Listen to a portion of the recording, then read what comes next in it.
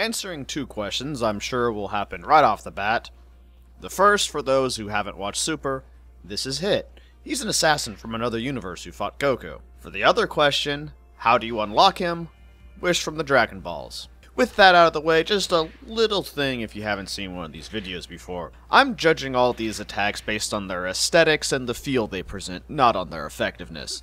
The more awesome something is, the more awesome I will say it is, even if the move is completely useless in an actual fight. With that said, Hit's melee attacks are pretty standard.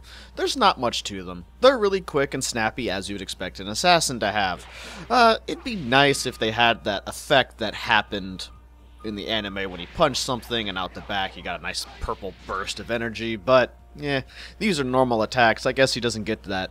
He doesn't seem to show off any real speed or anything in his attacks outside of how he makes them. Only one pursuit, so the majority of his attacks he just knocks you away. I guess he's just that confident that after he's punched you, you're dead. There's no need to continue this fight anymore. And in that regard, I think it's pretty cool and gives him a nice sense of style and certainly helps differentiate him from the normal fighting styles we get from other characters, given that yes, he is an assassin who wants to kill people rather than just someone who's fighting. He has an objective to kill you in as few hits as possible, so why bother going out and chasing someone? He knows he's killed you at this point. There's no need.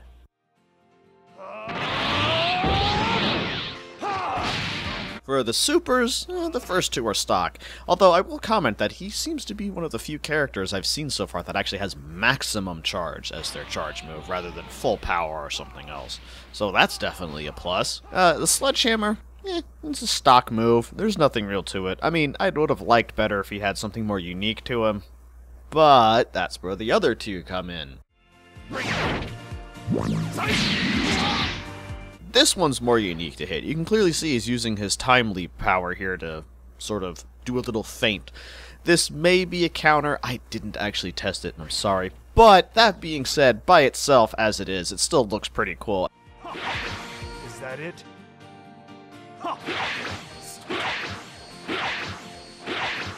You finished. Is that it? After that, we have something that sort of works like a little after-image thing, where he clearly is freezing time and just moving out of the way, and then coming back right afterwards, so it's basically looks like he just sort of disappears and doesn't get hit. And as you can see, you can keep chaining it for a while. How long you can do it outside of practice, I don't know, don't care. It's still a fun little thing. Especially when after you finish, he actually has a nice little quip to taunt you, as if you really can't hit him. Is that it? Nope. Target eradicated. But of course, we come to the ultimate. Basically, he pummels you while time is frozen, and yeah, you don't notice until time's caught up with you, where you get hit by all of them at once. Kinda reminds me of Foxy from One Piece in that regard. But anyway, the real badass thing about this attack, it shows very nice attention to detail, is when I was playing with my friends and used Hit, I actually wanted to test something with them. That being, when I use this ultimate, what do they see me doing? Now, I don't have any footage of this because they haven't unlocked Hit yet. But apparently what they told me is that I was just standing there in front of the other guy and we were just looking at each other and nothing seemed to happen. And then the other guy flew off, basically meaning that the other players do not see your ultimate go off, which makes sense because time's actually frozen in that moment. And that, to me, is the best part of that ultimate. They actually included that time would be frozen for other people in that moment, and it looks like you're not punching them while you're currently pummeling the crap out of them. And then they fly off for seemingly no reason. You know, no one else does. And that, to me, is the best part of this ultimate, is that other players do not get to actually see it, because you're in your own little time-frozen world. Overall, I think Hit has a pretty awesome moveset here. He seems to highlight the assassination parts on his melee attacks, and he used good use of his powers. So that's it for this moveset.